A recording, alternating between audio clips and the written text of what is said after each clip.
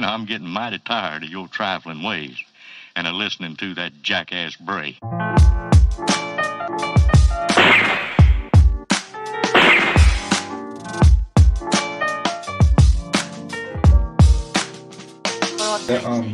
That Reeves case in particular is a weird one because think about all the other crap that's going on like now compared to when it happened. It was like what, 6 years ago? 8. Okay, even more. Like that's insane amount of time that's lapsed. Like it's nowhere near front of mind. So like I had to kind of like you were talking about, I had to like re-up on the details. Yeah, because I was like, well, that seems fucking wild. And I know you said you had a different perspective on stuff. That's awesome. That's what I wanted to hear. But like I had to go back and rewatch the video and refamiliarize myself with what was reported at least. And I was still kind of like, so it's weird that like all these high profile things, like the Rittenhouse thing was months after it happened because of the the media uproar. This was 8 years. It's kind of wild, you know? Yeah, well, it's I don't think it got quite as much media attention this go around. No, it went under the radar, completely under the radar this weekend. Even today, when I was looking up stuff to just kind of shore up what we're doing, I mean, like it's like a non-story, dude. Mm-hmm. The only stuff I could find was like local ABC, local Fox. There's no write-ups about the movie theater shooter. Like it's just a non-story. It's kind of weird. It was a big story when it happened because it was so ridiculous. The talking points on it, like the guy threw a bag of popcorn at him and he shot him. Mm-hmm. Like news will love to run with that shit. Yeah. You know? But Scary Russian Guy is a lot more juicy right now, I think, than Verdict of old cop shooting somebody 8 years ago. Well, there's no racial factor either, so they can't sink their teeth into it. That's huge. You know. Yeah. So, because this was kind of before all that got real big, you know. Yeah, if you think 8 years ago, we weren't quite at that boiling point, at the fever pitch that we're at now, like socially. That's a big point, because even the Rittenhouse case, like I referenced a couple minutes ago, I was going to bring up when you just said that wasn't a point of a racial, tension either, but the media tried to spin it that way, even though it had nothing to do with race. The media spun it that way. Like there was a week-long, maybe 10-day period that if you read anything, if you were ill-informed or you just one of those people that skims headlines, you would have thought that the kid shot 3 black people at a Black Lives Matter protest. So they inserted that stuff in there without directly saying it to allow people to make the inference that it was a race-based crime to get those extra clicks. I think you're 100% accurate there. It's kind of scary. Yep. It gives you a window into that, like, shit, 8 years and we've transitioned that much. Right. I think, I mean, it's scary, dude. they're moving on, but it's scarier because they're discarding that like it's trash. Like, we don't care about that anymore. Mm-hmm. We'll leave that behind. But they're moving on to the bigger shit, which is war now. So I don't mean to get off on that path, but I'm just saying, like, we can riff, dog. Fuck it. Yeah. Well, yeah. I mean, look, I was looking, and I guess I can use the appropriate word, propaganda, but any movie in the last 40 years with a protagonist, I would say upwards of 80% of the time, the antagonist was of some type of Eastern European descent. When it comes to a lot of American films, anyway, it's the Nazis, it's the Ruskies, it's this, it's that. It's a guy with a thick accent that you don't really know where he's from, but that accent's thick enough for me to not trust him. I think it's all kind of part of that dehumanizing process. So, like, I saw a meme today, like, it was the Super Troopers. It was a Super Troopers meme where they're in the back of the car and it's like, "You boys like Mexico?" And it had the Ukrainian, Prime Minister, President, talking about giving out AKs and ammo. And then the very next frame was like that dude from Super Troopers looking back, talking to Americans like, select fire weapons. You boys like Ukraine? Woohoo! But it all feeds into that like the Ruskies, the bad guys, other narrative. And it becomes, not becomes, it kind of makes at least me think in terms of that long con psyop of, the last 30 years, movies you and I grew up on, that European guy, the Russian, is always the bad guy. Rocky, Ivan Drago, all this stuff. It's the Russian's always the bad guy. Red Dawn, I mean, all that stuff. It's always the Russians. Most of the time, like I said, he's somewhere around 80%, right? But making that person other is what makes us able to dehumanize them. You know what I mean? And then you end up with these weird situations. So, and I think it's used not just in that case, it's used all over, but it's really wild when you think about how much energy is put into, even when we weren't in hot war, but this Cold War has been going on for a very long time, man. Very long time. It's wild stuff. And the other side of it, I mean, I don't mean to get off on the Russia thing, but like, there's no media coming out from there. We're completely cut off from anything on their end. And I'm not saying I want to hear or justify anything that's going on, but like, it's wild. Like the mom, the old Russian lady, or the old lady down the road making pierogies and shit. She's not calculating offensives on the Ukraine. So like, why are people throwing bricks through a window? Like it's weird, man. It's weird. But like the Reeves thing, yeah. Like you said, it kind of just gets brushed aside. Like you shared a funny meme earlier, the Toy Story one. Yeah, but that's so true. But and then did the same thing with the theater shooter, dude. Like 8 years ago, it was all over the news, and then of course it went away. Investigation. 8 years later, we have trial and verdict, and crickets. I mean, you can find it locally, but there's no national headline. I don't hear news media outlets that I listen to reporting on it like I did 8 years ago. All I hear right now is Russia, Ukraine, Joe Biden. That's it. Yeah, Fauci's gone. That dude's deleted. Not a word. When's the last time you seen? Not a word. Not even talking crap about him. Yeah, he's gone. Isn't that wild? They were making fucking action figures a couple months ago. The Fauci bobblehead. Yeah. Yeah. It's just like you said, it's literally the Toy Story meme. Well, we're done with this now. Well, see ya. It's just gone. Like what? What the fuck? Yeah, and they're saying masks don't work now. Oh yeah. I'm like, hold on, pump the fucking brakes. Hey, the science has changed. Okay. The science has saying this shit for so long. Yeah, no. But I want you to understand that you were wrong still when you said that a year and a half ago. You were wrong. It's only right now because the science has changed. When you said it, it was still wrong. You couldn't have known. By the way, you're also a bigot. Yeah. But you were wrong when you said that. Now the science is correct. You weren't right. Things have changed. I can't coexist with these people. Sure you can. You're already doing it. But like I know. I hate to use these played out terms, but like mental gymnastics comes to mind. Like you gotta do a triple back tuck to be able to get from A to B in this thought process that some of these people have. It's wild, dude.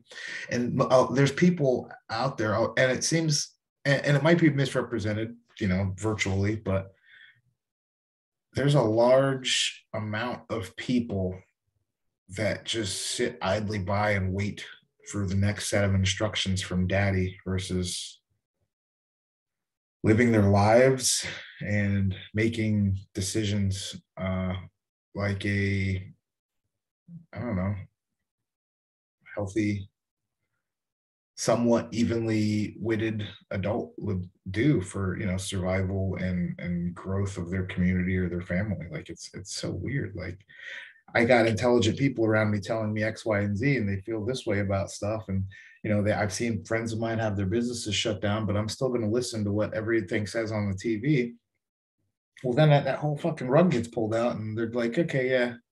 New York Times publishes a story about elections being fortified, masks don't work now, blah, blah, blah, blah, blah, blah, blah.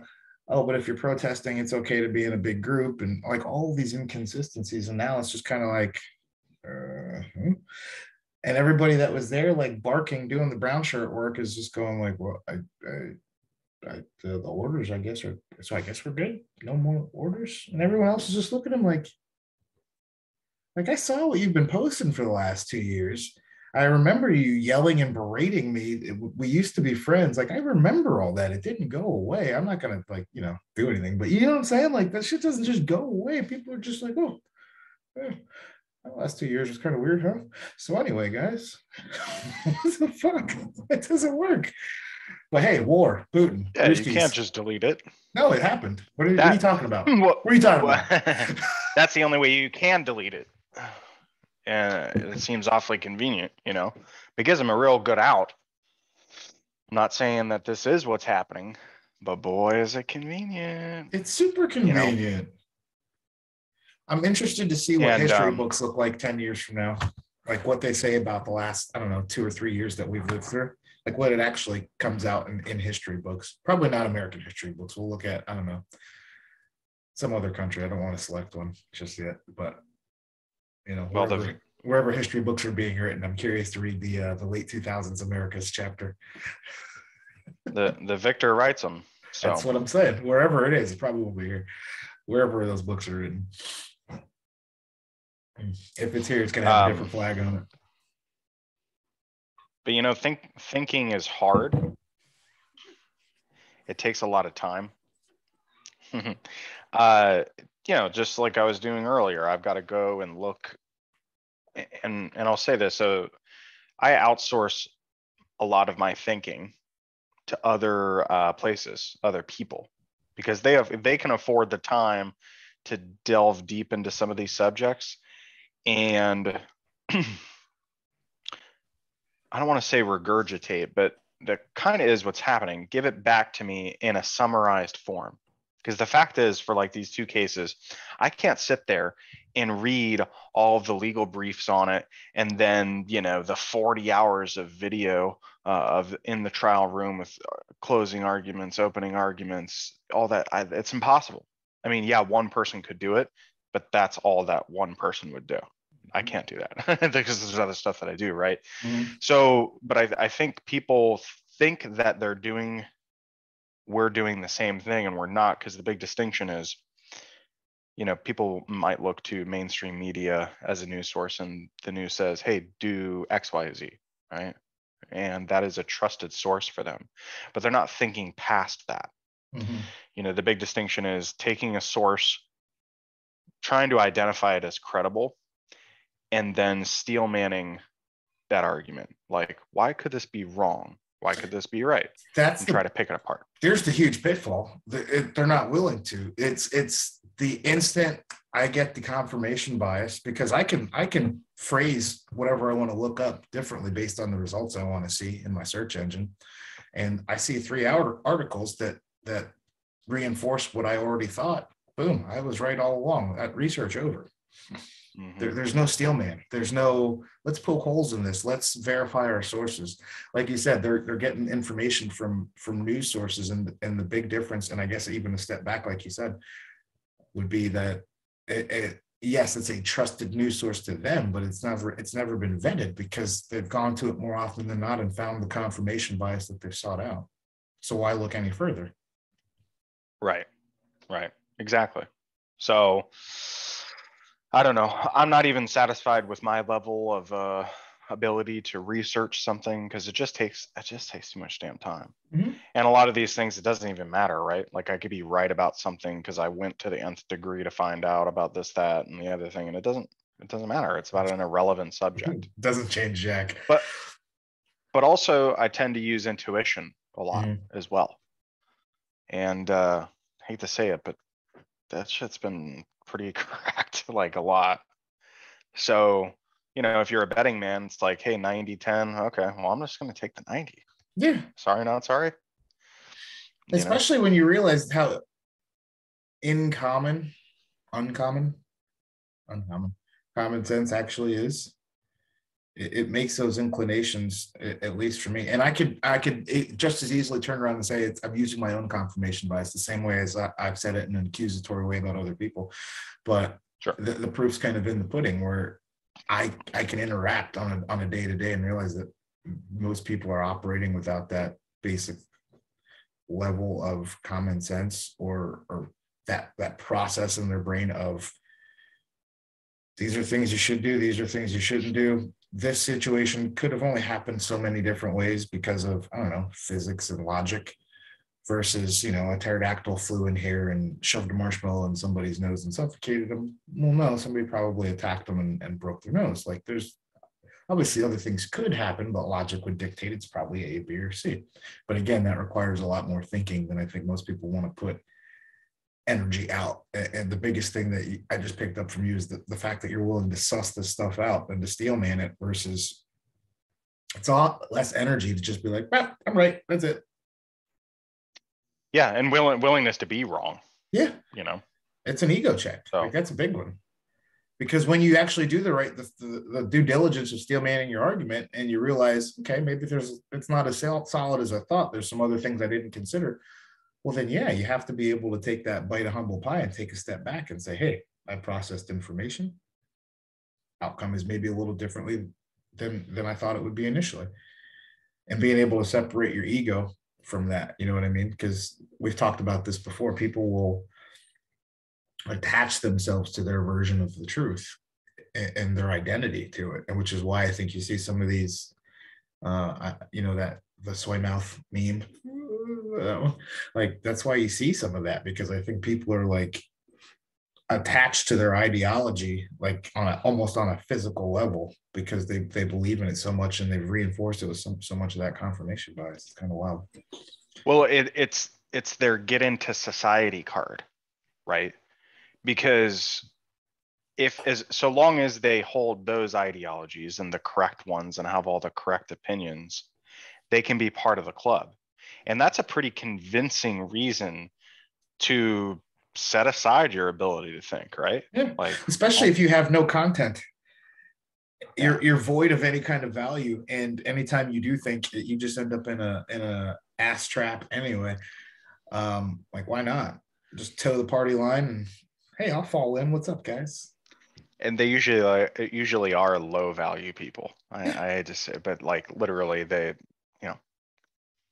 aside from the fact that they share the same opinions as most, they don't have any individual value. If they did, they would have more of a reason to fortify that individual value, which would encourage independent thought. Doesn't matter if you're talking business, personally, relationship wise, whatever it is.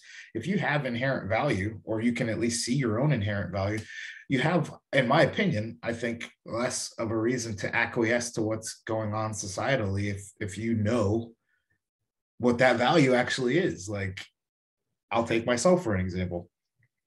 I don't need to fall in line. I know what I've got going on. Like, what we're doing is good shit. People like it. We're strong. We're powerful. We're motivated. We're kicking ass. We're helping people. I don't need to fall in line with what anybody else is saying, because I know the value that we present.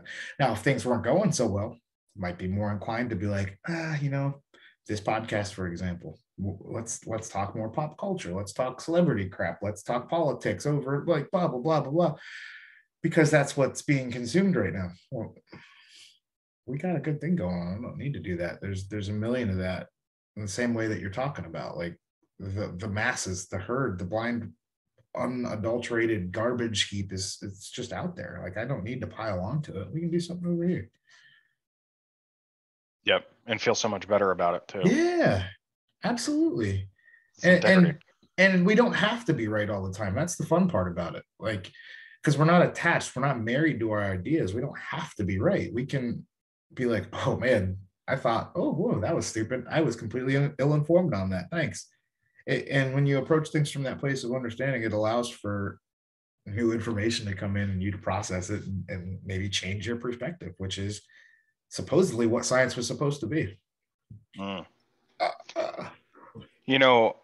So all that being said, I personally thought with the Reeves situation, I was actually shocked at the verdict. I'm sure a lot of people were. And I, to be fair, I hadn't really looked into it. I remember hearing about it, and I'm like, that dude's going to jail. See you later. Right. You know, like, you're fucking gone, buddy. And then we didn't hear anything about it until the verdict recently. So I dug into it a little bit, and the original story that I heard was altercation, younger guy and his wife. Guys on phone, supposedly texting back and forth with babysitter about status of young daughter. Older gentleman, retired cop. Hey, turn your phone off. F you. I'm texting my daughter back and forth. This is the original story some years ago. Was reported that Mr. Reeves left the theater to get a gun, came back after notifying management on his way back in. Another altercation happened where popcorn was thrown and Mr. Reeves pulled out firearm and shot the other gentleman in the theater and killed him. Since then, the information that I've gotten, and feel free to correct me on any of this, is that Mr. Reeves had the weapon on his person the entire time, did not exit the building whatsoever. When he left the initial theater, it was to notify management and come back. But other than that, there wasn't a whole lot of other details that I got, other than, and we can talk about the trial itself specifically. But I was also really surprised with verdict, but I also heard, because I haven't had a ton of time to verify this stuff, that, and if you want to separate this, no problem. The jury was actually given instructions by the judge of, I believe, 4 lesser charges that they could find Mr. Reeves guilty of, and still chose not to do so. So it wasn't just, one of those situations where the prosecutor overshoots, hey, we're going for murder 1, and they can't prove murder 1, or maybe they could prove manslaughter, but that's not on the table because they went for that murder 1 charge and the guy walks away scot-free. From what I understand, there were lesser charges presented.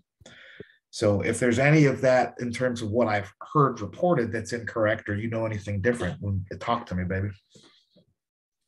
So, yeah, the only things that I picked up on was the getting in the gun and coming back. Yeah, but you already addressed that. That wasn't the case. He had it on it. I had it on him. From what I understand, and this is kind of irrelevant, but it turns out he wasn't texting the babysitter. He was texting some sort of gambling service. So he's bullshitting.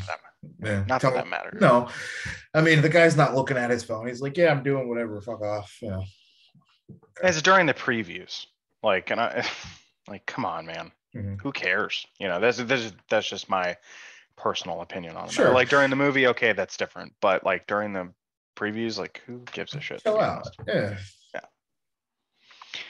We'll talk about that piece of it in a minute, because I do want to talk about that. But in any case, yeah. So there was, he left to try to get management. I guess they either didn't come in time or decided this isn't worth it for us to get involved. Was the manager notified, or was management notified before or after what we're calling physical assault, projectile being thrown?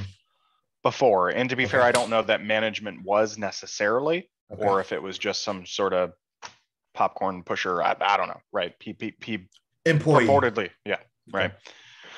So, but in any case, when he came back, the Chad, I think it was Chad also. Yes. So Olsen. Chad, yes, had already put his phone away, and Mr. Reeves said something to the effect of, "Oh, I see you put your phone away. Just want to let you know I left to tell management about it." I don't know exactly how it was said. How it was said would be very important contextually. Like, "Oh, I see you put your dumbass phone away. Good thing, because I went to go, Yeah. Or if he was, they were just about to come in here, crack your bitch ass, buddy. Or if it was a situation of like, "Oh, thanks for putting your phone away. Listen, I went to go tell management, so if they come, just we're cool." But I don't know which of the two it was, right? Absolutely. So right after that, Mr. Olson, they and him get into a verbal conflict because I'm sure Mr. Olson had probably just about had it with this old dude giving him grief about being on his damn phone for like 2 minutes during the previews. For a little asterisk here, because that's funny that you said that. The way it was presented in the media, again, we're talking appearances versus reality. This old dude, this old dude, this old dude. You're talking retired SWAT commander who's 6'5" and 250 pounds. Yeah. Not some feeble old man with a cane. 6'5" retired SWAT commander. Like, dude can handle himself. Now, is he running a 4.44? Of course not. But he's not some enfeebled old man in the corner either. That's a matter up for debate. But I know what you're saying. So apparently he got frustrated and then threw his popcorn at him. Mm-hmm. And then purportedly within that series of events, he also struck him on the head with what was later known to be his phone. Maybe he had his phone in his hand and he kind of did this, I hadn't heard that know exactly. At all. That's interesting. Yeah. Okay. So popcorn got thrown. And then in that same instance or whatever, before people are seated and everything settled, he hits him over the head. It wasn't explained really clearly exactly how it happened. I'm imagining popcorn in one hand, phone in the other, and you're just like so disgusted with them. You're like, so that's what I'm imagining, but I don't know that as fact. Mm-hmm. But apparently, from what Reeves was saying, he was struck in the head by an object, and he didn't know what it was, but it was later discovered to be the phone. So is that Mr. Olson. Just? I know I'm not pinning you to the fire here, but I know that there's hours and hours and hours of that trial footage. So I understand not going through all of it. Was that reported just by Mr. Reeves, do you know, or was there any of the other witnesses corroborating that? Because I know they had several people on the stand that kind of came in after there was shots to help and respond. I don't know that any other witnesses necessarily, or I hadn't heard that any witnesses corroborated that part of it specifically. Okay. But I would only say it might not be reasonable for anybody to have even noticed that. Sure. Because if you think about being in a movie theater during the previews, that's when the lights go down. Mm-hmm. I try not to sit by people in movie theaters if I can help it. Absolutely. So I'm usually like way off in the distance. Well, especially so the guy that you just got into it with that left to talk to the manager, came back, and like you said, he said his phone was away. So at some point, popcorn is being thrown, phone's back out. I don't know. We're adding shit together though, so who knows? Okay, go ahead. Right. So it's at that point that Mr. Reeves drew his gun and shot him. So let me share this thing here on my screen.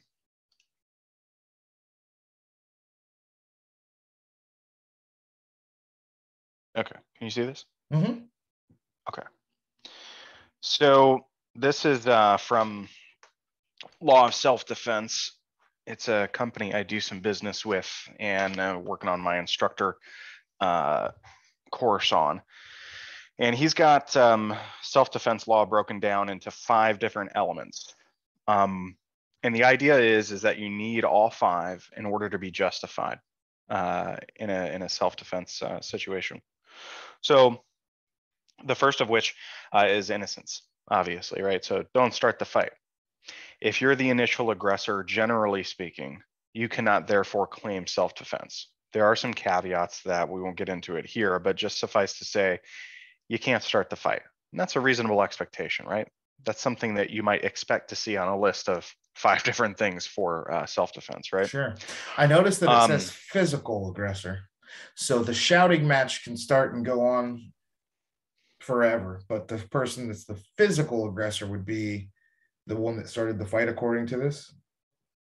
Generally speaking. Now, there's some stuff with provocation. Okay. Words do mean things, especially in the context of if you say you're going to kill somebody, and you have the apparent ability to do so by way of weapon or physical force, and you're manifesting that physical force or weapon, that can be an important thing in terms of how it's legally interpreted.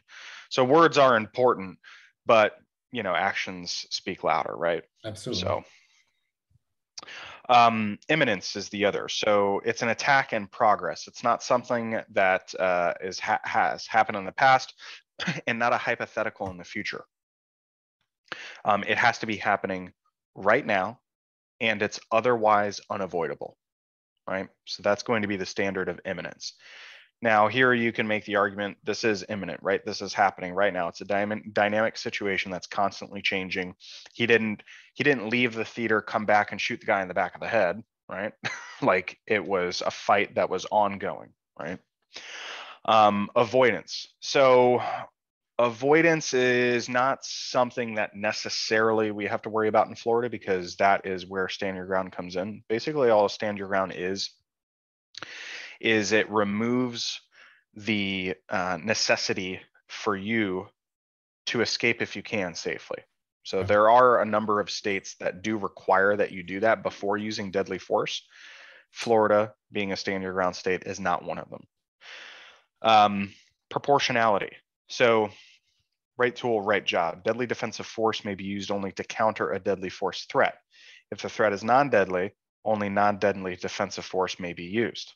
So that's going to be an important thing here, and which is why I had my doubts about this case. And the fifth and final one is reasonableness.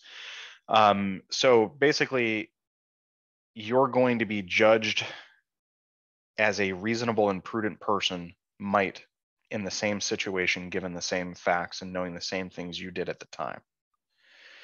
Now, if he thought Mr. Olson was going to transform into a 10-foot tall centaur and put a pole arm through his body, that would not be reasonable, right?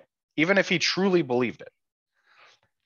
It needs to pass two tests, the subjectively and the objectively reasonable. There is a sense of subjective reasonableness, right? You can misinterpret things as they happen because it doesn't require you to be perfect. But you do also need to be objectively reasonable and understanding, like, hey, it's not a 10-foot tall centaur, right? That's not objectively reasonable. So you have to pass both of those tests in order to pass the reasonableness test. So you lose any one of those five, except for avoidance, of course, there's a big caveat there here in Florida, then you generally lose your right to self-defense. Now, the innocence thing.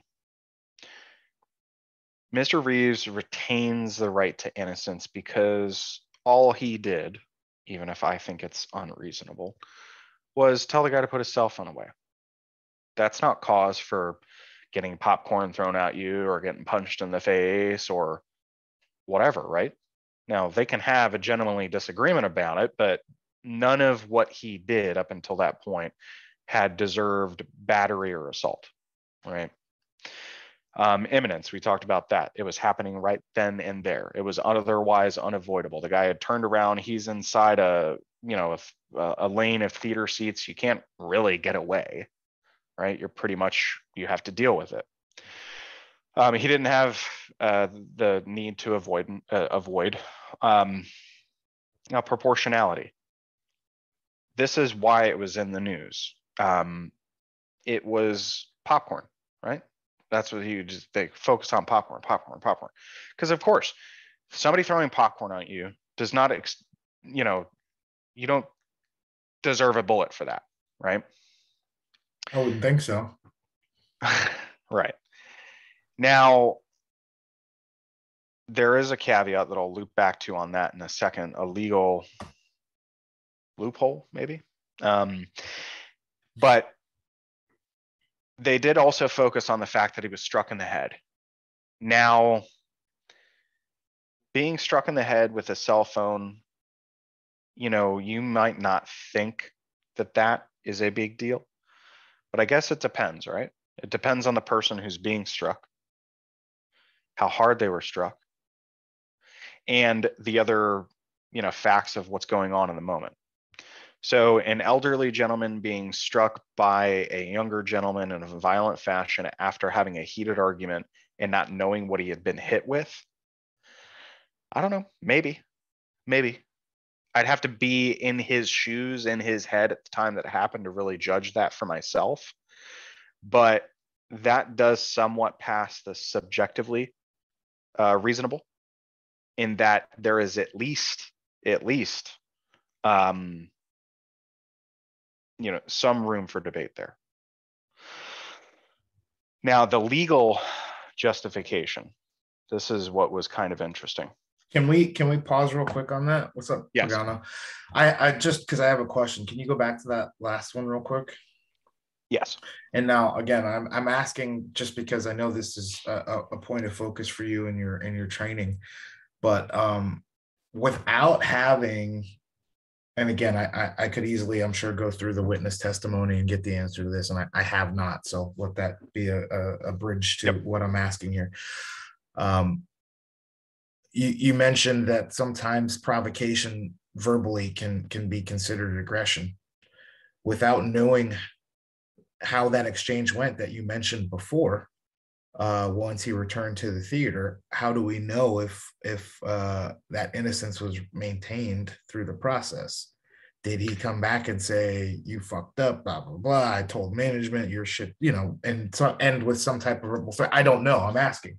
Like, right. That's a potential, right? That you mentioned that initially. So for me, that innocence part's not quite as cut and dry. Obviously you can make arguments for the other ones, but we don't know in terms of that innocence part if what you're telling me as far as that verbal provocation is one of those bridges to that physical aggression. It's an well, what I would say is it's an aggravating factor. Okay. But I don't know that verbal provocation is ever a bridge to physical. In other words, that you can say anything that would legally justify somebody physically hurting you. And I would just, as a thought exercise, is there anything that you can think of that somebody could say to you that you think would give you legal justification to hurt them? That's a very different question than I'm sure most people would be prepared to answer, because there's a lot of shit you can say that'll get you punched in the mouth. Of course. But legally, right. Which is what we're talking about. No, you're absolutely right. You're absolutely right. So, I mentioned the verbal aspect of it because, for certain charges, it's a combination of verbal and physical. Because, like you say, you're going to kill somebody, and then you have the visible or physical means with which to do so. Like, hey, I'm going to shoot you with this gun. Here's a gun, stuff like that. Okay. So, and when I say reasonableness, so like, there's a big enough question mark there that it could cause reasonable doubt. And that's all we're really asking for here, right? So it's a high bar for the prosecution to overcome. And that's a good thing, right? Because we want to err on the side of releasing some potential bad people in order to not convict any innocent people. So that's why the bar is so high. The idea is innocent until proven guilty, yes. Right. That's the idea. So the defense's job is just creating that doubt, creating and reinforcing that doubt throughout the trial. And one could think of a scenario in their head, had they been 65 years old, 66, whatever it was, being hit in the head by somebody 20 years your junior with a hard object during the course of a violent argument. Maybe he saw stars, who knows, right? I'm sure they know now because it's been talked about in the court, but I haven't focused on that part of it yet. So, but that being said, there is a Florida statute that turns battery into aggravated battery when the individual whom the battery is being conducted against is 65 years of age or older. So throwing popcorn at somebody or hitting them in the head, or both, is simple battery. So battery, right? So that is the act of, physical force upon someone where that's not invited.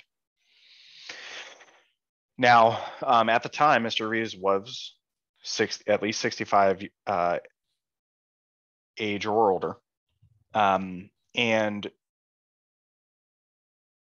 because of his age, it turns a simple battery into an aggravated battery. Now, an aggravated battery is enumerated as a list of different felonies that are considered forcible felonies within the state of Florida. Now, one can use deadly force against somebody else to stop the commission of an imminent forcible felony. Now, whether or not Mr. Reeves knew that, or knew that that's how the law worked at the time, or consciously made a decision to use his gun because he knew that at the time, is irrelevant, because your knowledge of the law is not necessarily something that's relevant at the time when you use the force. That is just how the law works. It shouldn't be. I got you. Okay. But if you're 66.3 years old, strolling around town looking for somebody 64 or under, knowing you got that thing on you, I mean, just saying. I'm not saying. I'm just saying. Okay. Especially with 30 some odd years of law enforcement experience. Okay. I'm not arguing with you, but that's a wonky one. That's a wonky one. I absolutely will. And I just wanted to clarify real quick. If someone says, I'm going to kill you, you can't physically assert yourself on them if it seems like they've got real intention. I had to walk away. Is that true? That's if someone says I'm gonna kill you and then like walks, I guess even just walks towards you, you don't have the right to defend, like attack them. No, not necessarily. So like anything, it all depends, right? So if they say, let's say we're all in the same room, right? And I look at you, Chris, and I say, I'm gonna kill you. I do nothing else. No, you can't do anything, right? Right. Because I haven't manifested those intentions other than verbally. I need to combine it with a physical action, such as I'm going to kill you, or I'm going to kill you, and I make a motion towards my waistband to try to retrieve what you perceive to be a weapon because of the fact that I just said that I was going to kill you, and I made a motion that was consistent with retrieving a weapon, right? But it's those two things combined, the verbal plus the physical manifestation, because it requires that I actually show to you that I have the intent and the wherewithal to be able to do it. Gotcha. Cool. Yep. Thanks.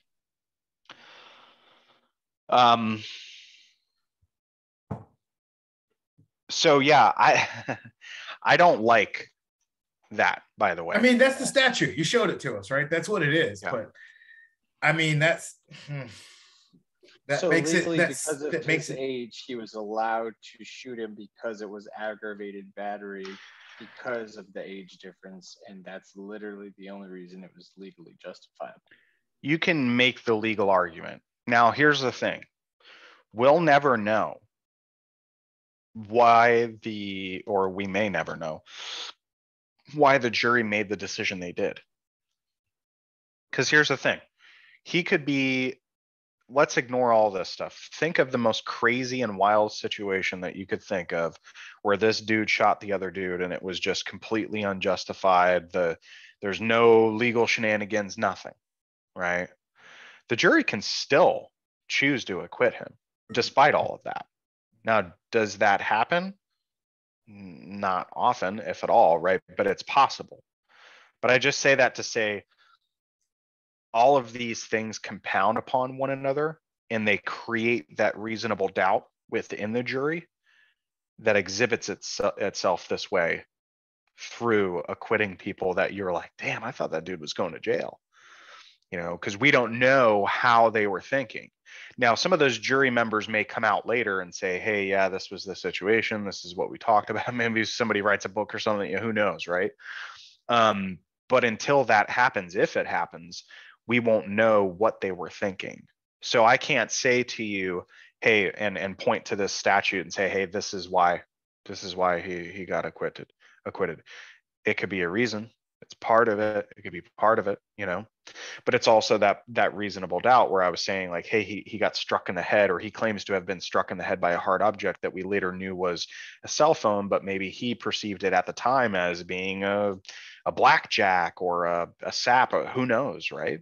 This is an old dude. He might have gotten, I mean, the 46-year-old guy might have really hit him on the side of the head pretty hard where he started seeing stars. We don't know, right? Or we probably do know, though.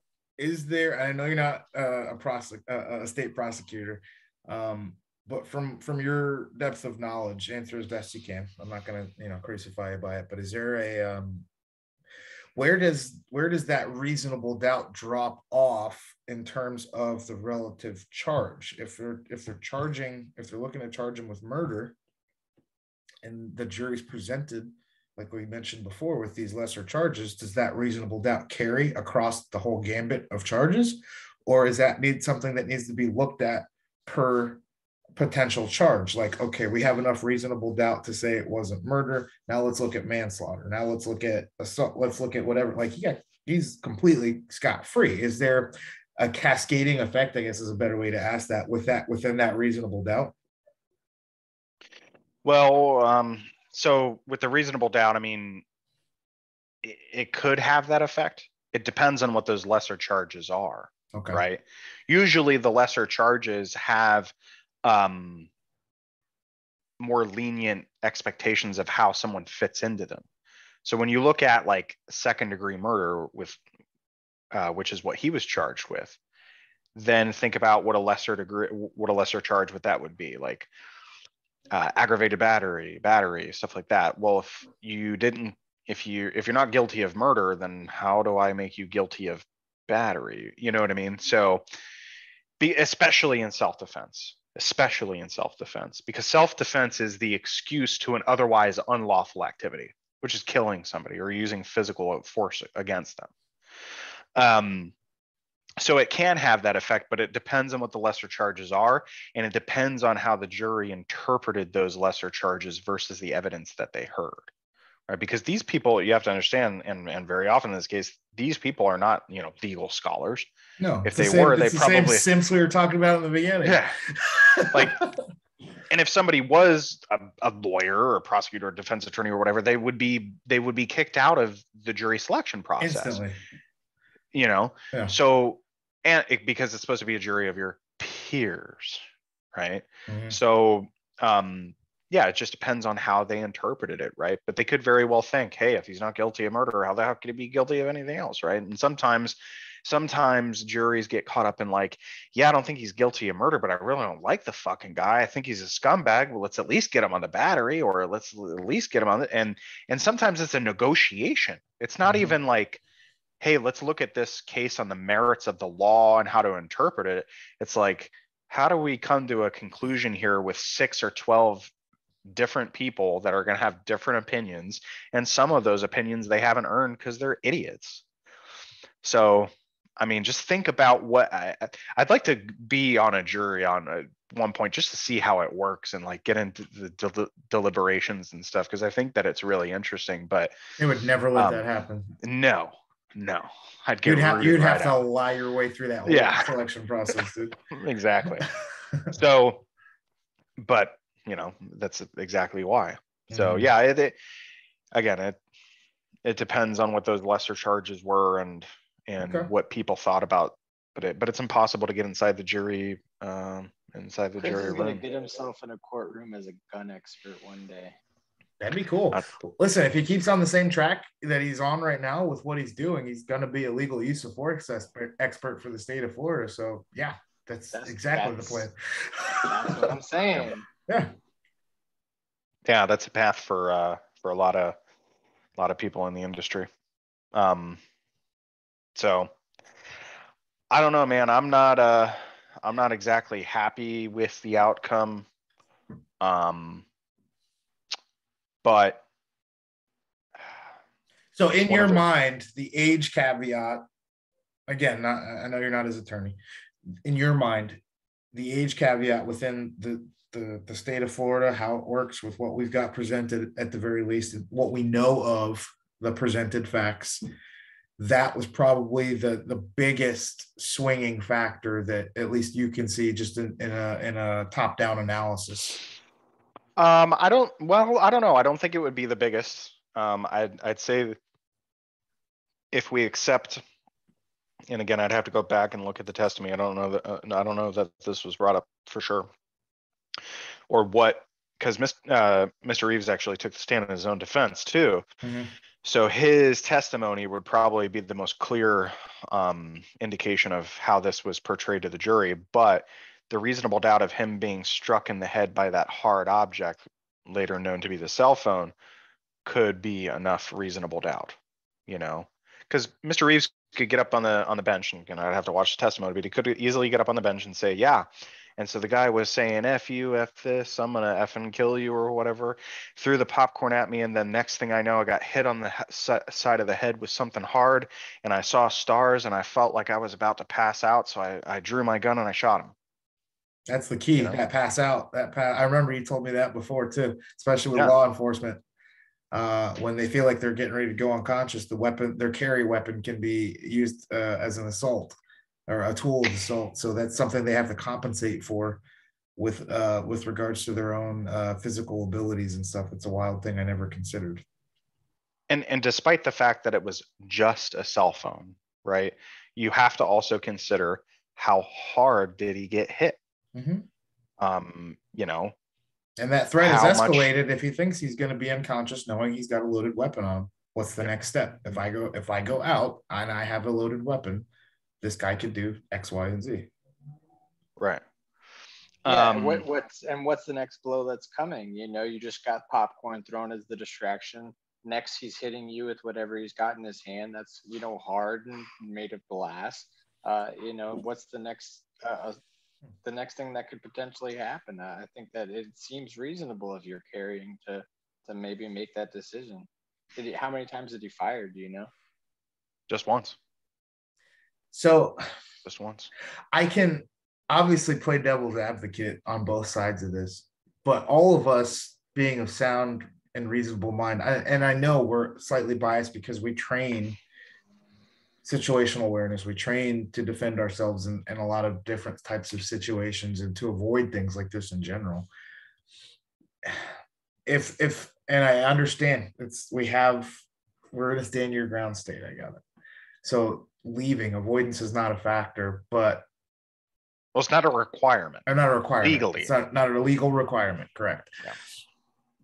I also can acknowledge fairly that legally we can't consider Mr. Reeves' training and prior history as a part or mitigating factor in this case. It's got to be what happened in this instance. So, yes, could he have known that he's pretty much got a clean shoot because of his age? If he's been assaulted, yeah, he might have known that.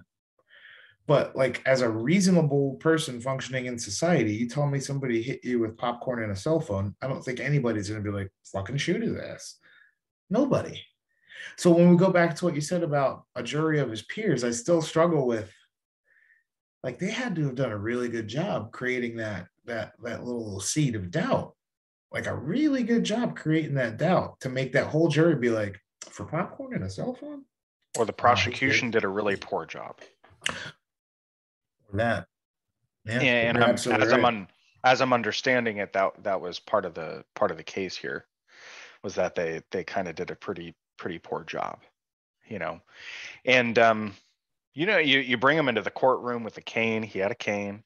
It's an old looking dude. I mean, there's something to the fact that it took 8 years to get to trial. That was a strategy. Yeah. Right. He's way more enfeebled. As I understood it, 6 months prior to the actual physical altercation in the theater, dude was still working as head of security at Busch Gardens. Is that accurate? That I don't know. Okay, I think he was, because he was obviously retired already from law enforcement, but I believe he is, and I can be fact checked on that, but I believe 6 months prior to this altercation, he was head of security at Busch Gardens. So dude was still working. He was out there. He's not laid up in a bed somewhere. Right. Like you said, you stroll him in there on a cane 8 years later. It's a different story, right? Right. Because that's what the jury sees, and it influences. head of security at Busch Gardens is a desk job, just FYI. Sure. But my point is, he wasn't getting fed through an IV, sitting in the old folks' home somewhere as this decrepit old man. Like, he's doing okay. He can move around. He's still got his wherewithal to, schedule a security team, probably brief his team. Like, he's got his wits about him. Was kind of the only point I was making with that. In another 8 years, when you start at 65, 66, however old he was at the time. Yeah, he's strolling in 72, Another 8 73 years, now. Or you might be dead. Mm-hmm. There's no trial then. Yeah. And you got your 8 years, because you have the right to a speedy trial in the US, but he waived that right. And so, you can't take forever. And I don't know exactly why this took as long as it did, because it was a long time. But that is a strategy, you maybe just wait it out. It's a win-win, because either he's dead by the time the trial happens and no trial happens, and he got his freedom for the entire period of time up until he died, or he comes in more enfeebled and gets the what's the word I'm looking for the jury, sympathy. They look sympathy. Yeah. Yeah. So, and hey, you got the Rooskies back in the center of the bullseye. So it's real easy, right? No one's going to notice this. We'll just electric slide right on out of this courtroom. Everyone's worried about Putin. Right. So, but I mean, lessons on this thing, like, the fact is, on both ends of the spectrum, you really never know who you're fucking with. You don't know. On the one hand, this dude, the popcorn guy, Olson, couldn't possibly have known that he was popping off to a former SWAT commando that was packing. He could not have possibly known that. But at the same time, that is why you don't just go off on people. You know what I mean? Because you never really know.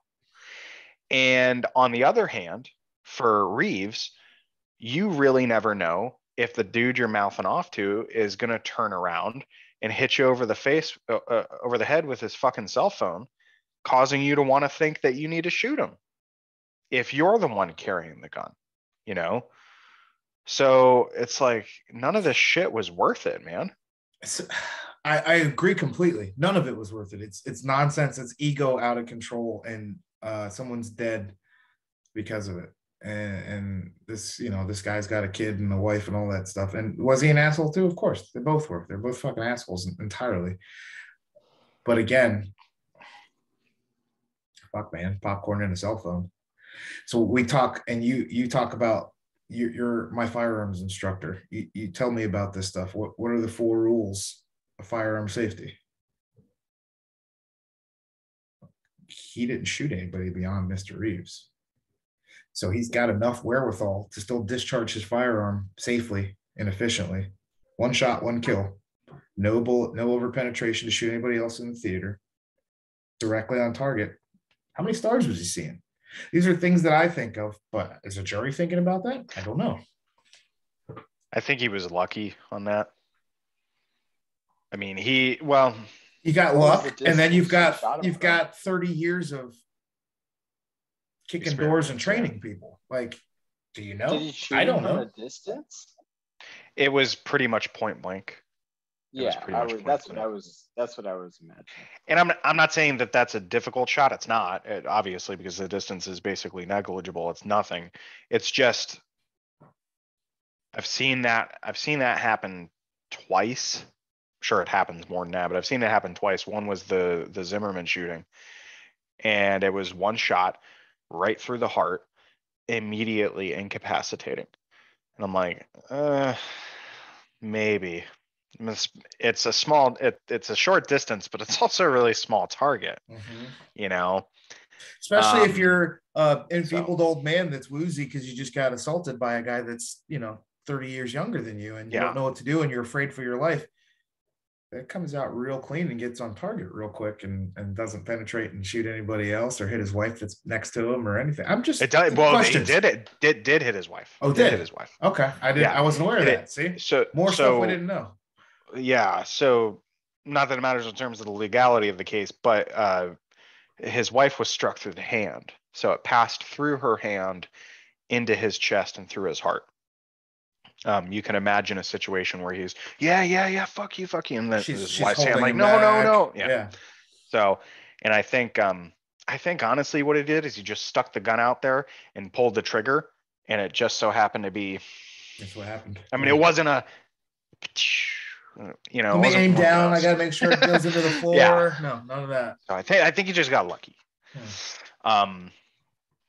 But yeah, not worth it. Not worth it. And again, you never can tell who you're fucking with. I gotta remind myself of that sometimes. Man, that is that's scary stuff. There's so many what ifs, and obviously we could dive deeper in. It's not going to change anything, like kind of like you said at the head of the conversation, but it's one of those things that doesn't sit right.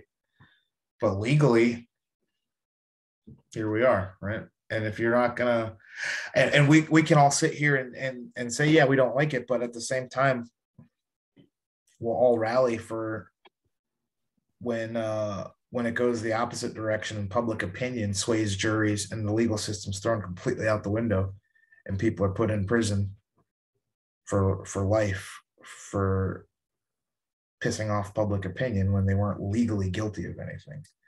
So I guess you can't eat your cake and have it too, you know? Well, the perfect example of what you just said is that Kim Potter shit. Ding, ding, ding. Did you lay that out for me? Maybe. Maybe. Yeah. That's what was it? Dante Wright. Yep.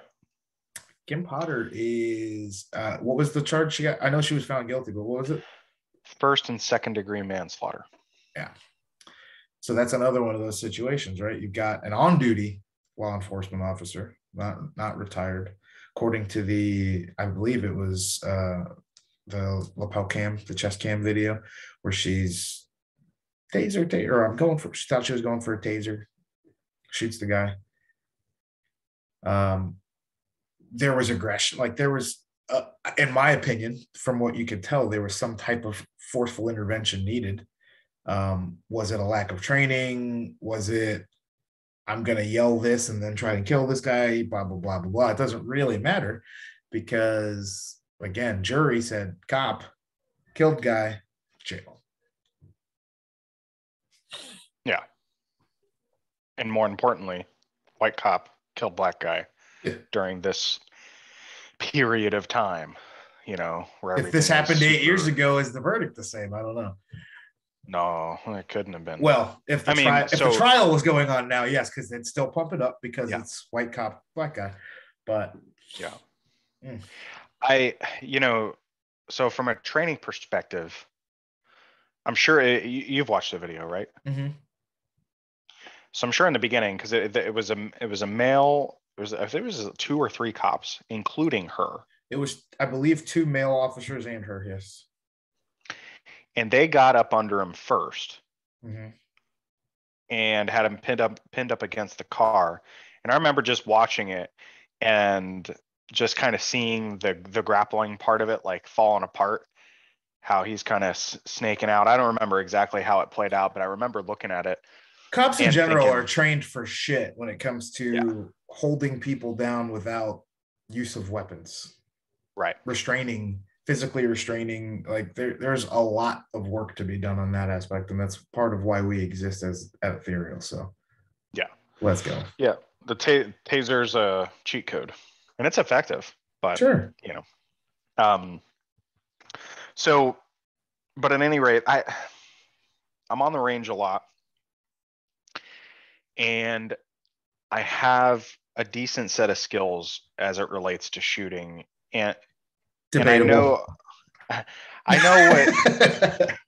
know what kind of like beginner, intermediate, advanced, and all of that stuff look like. And I see all different types on the range, you know. I'll only say this. I see a lot of cops, a lot of females, and a lot of people that claim to be this, that, and the other thing. They've got whatever background they've got, right? And then you see them walk up to the line and start shooting. It's like, man, that's hardly even a basic level of understanding on how to use your weapon. And the fact is they're trained so much more on the gun than they are the taser. And if they suck on the gun, well, forget about it, right? Absolutely. But there's also this notion brought up by a doctor that works for a company called Force Science, and I don't know it intimately, but what it's called is slips and capture errors. And the idea is that when you're trained to use multiple different items, you know, you've got a cop with a bat belt, he's got the flashlight, the pepper spray, the taser, a baton, maybe the radio, tourniquet, medical equipment, firearm. Again, they're primarily trained on the firearm because that is debatably the most important, or at least the highest consequence item on their belt, right? Yeah. If there's anything that you really need to be good at, it's that. Because if you use it and miss, you're hurting somebody else, right? So what the notion of slips and capture says is you may have fully intended on using the taser, and that's what you told your brain to do. But at some point through that decision-making process, you slipped off of that path, and the item that you've trained with more, rather, I should say, captures that thought process, and you default to the gun rather than the taser. Now, they make efforts to disassociate the taser from the gun, in that generally, if you're a right-handed shooter, you've got the gun on your right-hand side, and then you have the taser on the opposite side, the left side, with a completely different draw stroke. And that's a measure utilized to disassociate them so that you don't make that mistake. Mhm. But despite that, those mistakes do still happen. And the doctor for this company talks about how people make the same kind of mistake all the time in real world. One of the examples is, let's say you go and rent a car for the weekend, right? And you try to stick the key in the ignition for that new car that you've never been in. Well, you probably try to stick it in the same way that you do on the car that you own, even though it's a different car. I'm sure we've all done that. Yeah, or you get keyhole's not even there. whatever the case is. And you do it 2 or 3 times, like, what the fuck is going on? It's not going to fit, dude. Different car, right? But the brain works in weird ways, and this is one of them. This is kind of somewhat explains why this could have happened, right? Right. And I'll just say, police officers, most of them don't train nearly as much as they need to. The majority of them don't. Especially the females. Sorry.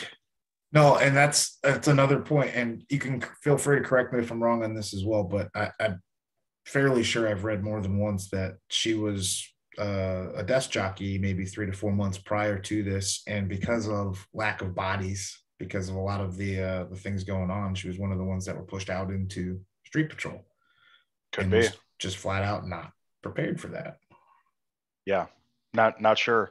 Could be, and you know, she could have very well felt pretty comfortable in the fact, hey, I got 2 other guys with me, big dudes. They got a lot of training, you know, and they know who the pipe hitters are. You know, maybe that's who, hey, I'm okay. I got this. And then shit gets weird, and it gets weird really quick, you know, and what they don't want to have happen is him get into the car, turn it back on. I'm not sure if it was on or off at the time, but at any rate, get it back on and then start driving over with cops under the wheels. Yeah, you know, absolutely. So I would ask then, because part of it's ignorance, but like in a situation like this, were the other 2 officers with her charged as well? No, I mean, they didn't do anything, right? Right. So how many other instances have we seen where the party, and I can bring up one specifically where there's, you know, somebody that's got a lot of murals painted all over the place. 4 officers were charged in that specific situation. Yeah. Well, I know with felonies. Yeah. And well, at least 2 of them were helping restrain Floyd. Not all 4. Not all 4. No, but I guess they made the argument that the other dude was complicit.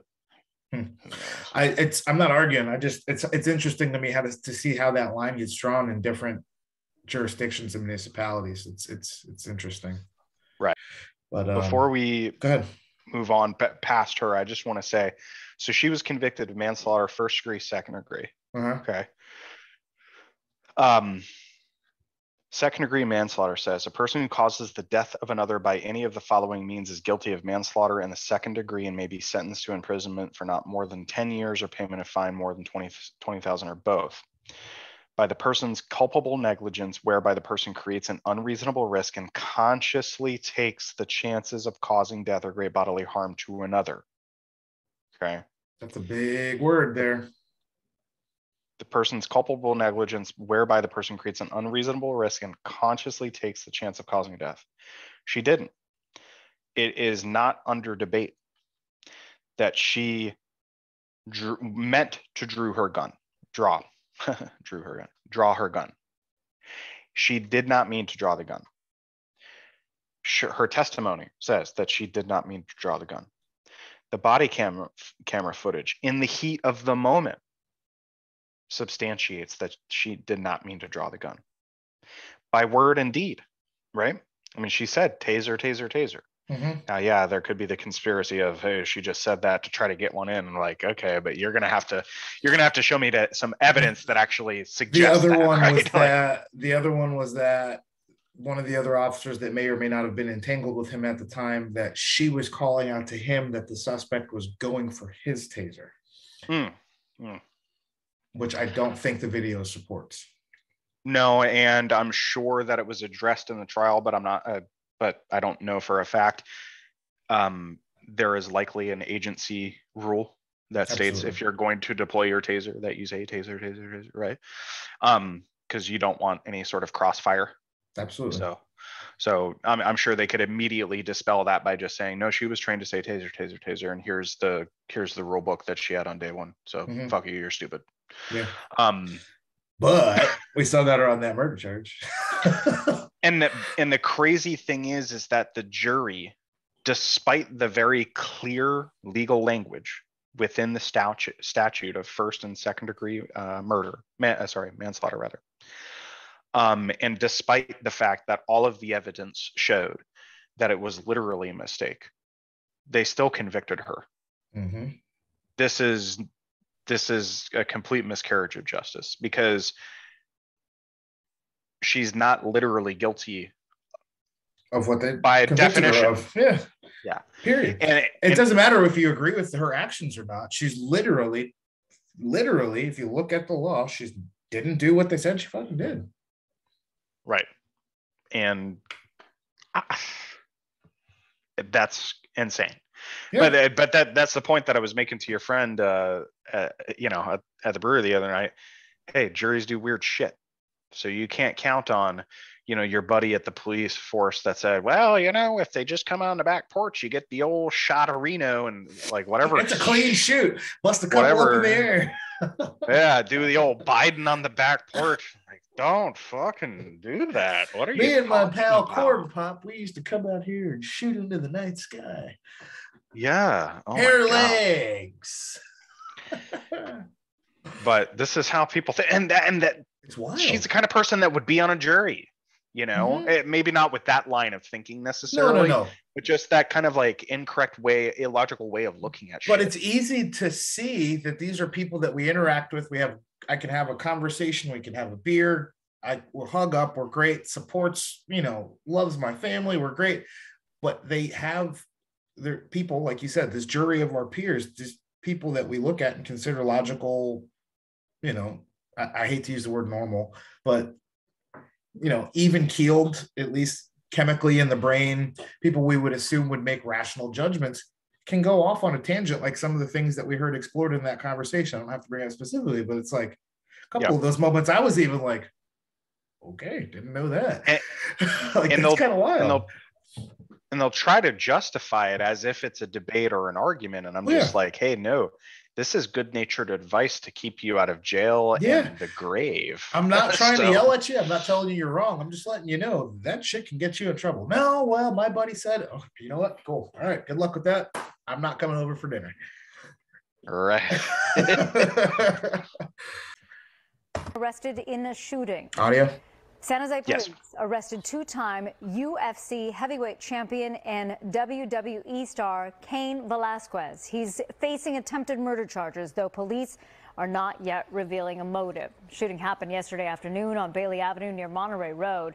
San Jose police say one man was shot and hospitalized with non-life-threatening injuries. Velasquez was born in Salinas but has lived for years in the South Bay.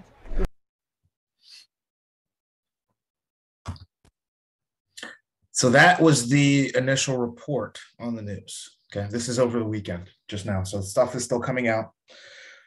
None of this, in terms of what I'm about to say, is official legal fact or corroborated, just hearsay within the mixed martial arts community. You know how this stuff operates. We know people, not we specifically, but martial artists. We know people in everybody's gyms, and everybody knows somebody in everybody else's gym and stuff. I fucking know people. Okay? I know fucking people. Come on.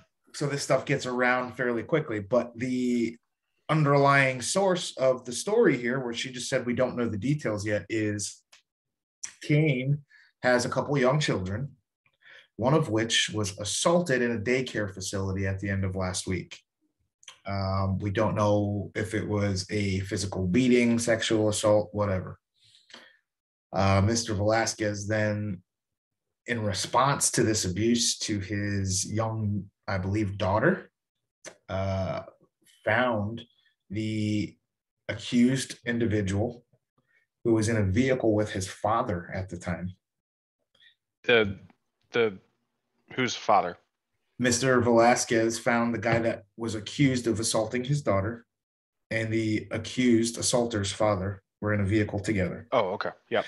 So bad guy and bad guy's dad are in a car. Velasquez sees him and runs up with the pistol. Shoots, doesn't kill the dad, just shoots into the car. So the underlying support that I'm seeing for Kane, beyond the fact that obviously most martial artists are probably a little biased. He was a really good champion, blah, blah, blah, great boxer, all the fun stuff. It's the mentality of, touch my fucking kids, I'm going to kill you. Without the benefit of knowing all the details. This obviously falls into what we talked about, or what you brought up before with in terms of self-defense. He left the situation with his kid. If that's true, it wasn't a present moment situation. That's something that happened. He learned about it after the fact and then sought out these individuals. From what I understand, he volunteered himself over to law enforcement after the fact, went in without any type of issues and allowed himself to be, detained to stand trial. Obviously, it's difficult, probably impossible to argue self-defense, but is there any type of extenuating circumstances or argument from what you know of? Obviously, I know you're not super versed in California law either, but any type of indigent circumstances or anything that would potentially, I don't even want to say get him off, but maybe get his charges reduced from what they're looking at for murder charges right now, or attempted murder charge, because the guy's still alive as far as this morning. No, I mean, the only thing that could save him now, other than the state botches the case, obtains evidence illegally, any sort of procedural nonsense. Yeah. It's there's no legal justification. And keep in mind where he is. Sorry, Yeah. asterisk. Don't lose your train of thought. He's in California, Right? Not a gun-friendly state. No. So yeah, so the only thing that could really help him at this point is what's called jury nullification. So it basically, what it is the jury rejects the evidence and refuses to apply the law. Now, they have the right to do this. It's not something that juries are instructed on. In other words, at the end, after closing arguments and the state's rebuttal to the defense's closing arguments, the judge provides the jury with a set of instructions that basically says, hey, here's how you're supposed to come to the conclusion based off of the law and the facts and blah, blah, blah, and some procedural stuff they'll put in there as well. They don't tell them that they have the right to do this, but they do. And they also have the right to convict him. They also have the right to not convict him, right? Yeah, I mean, that's what you just said in the Potter case, right? Regardless of evidence. Yeah. And so literally that's the only thing that can save him at this point, because there's no legal way in which what he did was justified, despite, of all course, the moral justifications in the world. Yeah. And that's the scary part, because when it, like you said, a jury, you never know what kind of Kool-Aid they're on that day. Well, you and I can sit here as virtuous individuals and say, no, if you assault someone's young baby child, daycare age child, you've got to answer for that. And you know what the state will do? What's that? During jury selection, they're going to get rid of all of the people that have children. Every single fucking one of them. Do you get rid of all the people that have ever watched a UFC or a boxing match and a WWE match too? I don't think that'll be as important as the child factor. And perhaps they'll go that direction as well. But I'm sure if they had to make the decision, do I take the person, because they can't just keep excluding people forever, right? No, but he's also got a jury full of Californians. So just the fact that he had a gun. Right. So like, that's not good, man. Yeah, but I mean, Californians may not necessarily, because of where they live, think that guns are bad. Yeah. I mean even if they did, right? You can imagine a situation where somebody has a kid and they're like, well, shit, I would have shot him too, and so they're trying to get rid of those people out of the jury, and that's what'll happen. So that's awful, man. But if that's the case, right? Like, I'm presenting hearsay at this point, because we're only talking, the story's like a day and a half old. So I'm presenting hearsay and arguing based off of that. We obviously have to wait for facts to come out. But from him being so physically skilled, I mean, let's be honest, he's a heavyweight mixed martial arts champion, boxing champion, and I mean, WWE's entertainment, but there still requires some athleticism. The guy can handle himself physically. He could have probably easily found this guy and beat him to death with his bare hands. Chose the firearm and ended up shooting the guy's dad. I don't know if it looks great for him. Go ahead. Makes me wonder if he only fired one shot. Yeah, I'm looking. Yeah, like really, or if he just lit the whole vehicle up and just dad got hit. I don't know. It makes me want to really look forward to getting more details and seeing what happened. But at the same time, like you were talking about before, where I was kind of trying to get to in my head with like the Potter situation, where a jury of peers literally took the letter of the law, said, okay, X, Y, and Z, cool. Yeah, that doesn't apply, but fuck it, she's guilty anyway. It's hard. Right. We're both fathers. We're already biased, like acknowledged. We both have daughters, super biased.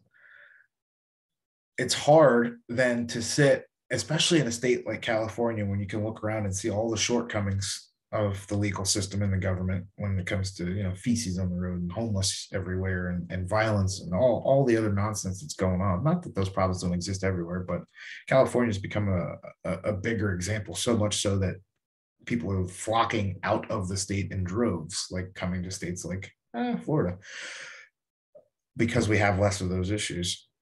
Can you trust the jury of your peers to then say that this guy wasn't just a minor attracted individual and that he's got a mental illness and that the system will put this guy away where he needs to be so he doesn't hurt someone else's kid? Right. Probably not. It's a sticky thing to think about, man. Sticky. But even if they did, I mean, I'm sure you and I can agree there isn't enough that the justice system could do to that person not that even would close. make it, Not even close. So. Well, that's the dad in us talking, right? I'm trying to look at it from more of a societal and from your expertise, more of that all right, well, what's the law say kind of perspective? But it's really hard for me to get from A to B with that particular one. Just obviously, I've got a lot of inherent bias on this one. Right. So I would have to question whether or not that bias could be duplicated from an inverse perspective and what that would actually look like, and how somebody might be driven to take these kind of actions if they're looking around like, no one's going to help me in this situation. Somebody just hurt my daughter. It's not a far leap. No, not at all. Wild stuff. Well, CK, I know you got a heart out this morning. We've got some important business that we got to take care of in the morning. So I look forward to seeing you in the AM. And I greatly appreciate your time tonight, man. It was fun to kind of dig into some of this legal stuff and get your expert opinion on some of this, that especially get some of these questions cleared up that I had. Of course. My pleasure. I appreciate you.